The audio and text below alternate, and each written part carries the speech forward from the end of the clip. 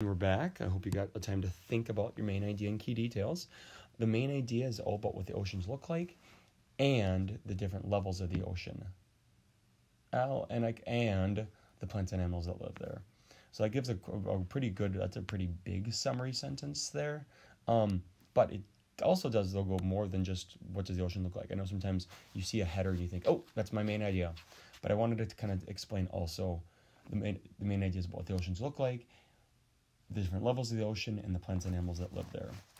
First, the top level of the ocean contains the most plants and animals because it receives the most sunlight.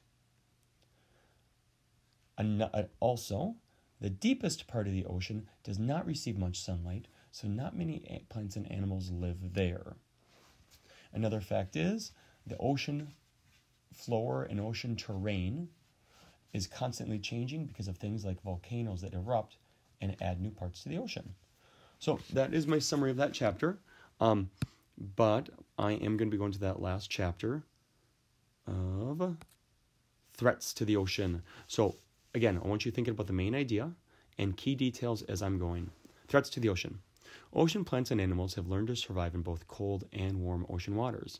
Both changes in the weather and human activities are harming ocean habitats. One big problem is changes in the weather. This causes the water to become warmer. Warmer water can harm some plants and animals, such as krill. Krill is an important food source for many other animals in the ocean. Warmer temperatures cause ice to melt. This makes ocean water's levels rise.